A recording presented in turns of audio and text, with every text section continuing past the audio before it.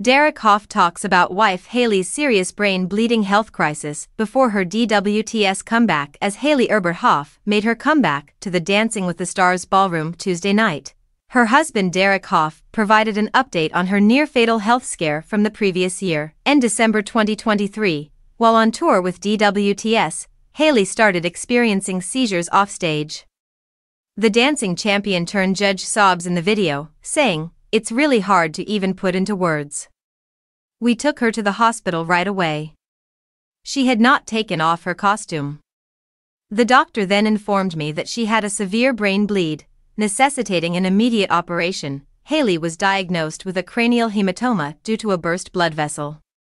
Doctors performed a craniectomy, which involved removing part of her skull, to relieve the pressure on her brain. Hough previously shared the health scare to his Instagram page, telling fans, "It was a time filled with uncertainty and fear, going from living our dreams on stage to a nightmare in an instant. Her recovery process has been nothing short of a miracle."